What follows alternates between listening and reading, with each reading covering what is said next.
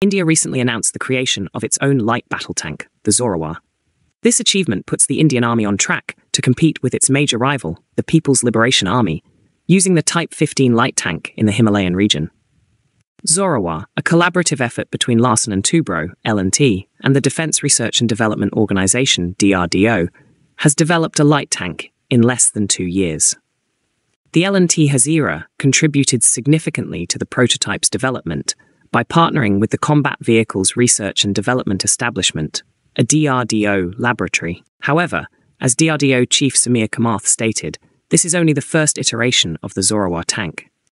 It must undergo thorough testing in a variety of environmental, geographical, climatic, and user trials before the Indian Army can officially approve it for large-scale production and deployment. These tests will likely take another 2 to 2.5 years. The Zorawar weighs 25 tons and is operated by a 3-person crew. It is fitted with a Belgian-designed Cockerill 3105 turret, which houses a 105mm cannon with an autoloader capable of firing 912 16 rounds per minute. It is also equipped with a 12.7mm cannon. It also has an integrated capability to deploy an unmanned aerial vehicle, which improves battlefield visibility. The engine selection for the Zorawar Light Tank has taken unforeseen turns. Initially, the developers chose a German MTU engine with 600 kilowatt output. Nonetheless, because of delays, it was decided to replace the engines in the prototypes with a more powerful American Cummins 750 horsepower engine. This engine has an ideal power-to-weight ratios. According to reports, Rolls-Royce is interested in delivering MTU 8V199 engines for the project. The engine offered by Rolls-Royce produces 800 kilowatts. In the long term, India aims to develop its own domestic engine for the Zorawar. Therefore, the engine issue is a work in progress, with the American Cummins engine powering the early prototypes. The current Zorawar prototype has a power-to-weight ratio of less than 40 horsepower per ton. This ratio is specifically intended to meet the low ground pressure requirements mandated by the surface features common in the high-altitude region of Ladakh. Another necessity for the tank is that it performs effectively in the low-density air of Ladakh, where the average elevation is 5,000 meters above sea level. This is critical for the tank to meet its mobility requirements on mountainous terrain, where engine performance becomes increasingly important. The CVRDE and L&T prototype is lighter than the Chinese Type-15, weighing around 33 tons.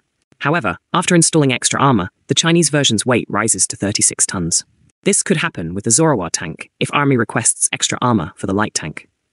Furthermore, the Army may request the inclusion of an active protection system, APS, to detect and neutralize incoming anti-tank weapons, which is currently lacking in the Army's existing tanks, such as the T-72s and T-90s.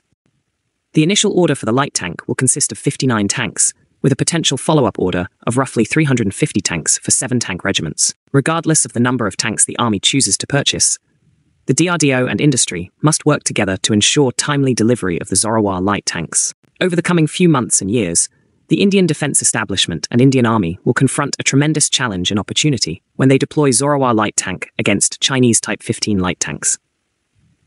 These tanks are now stationed in Ladakh, Xinjiang, and Tibet as part of the PLA's Western Theater Command.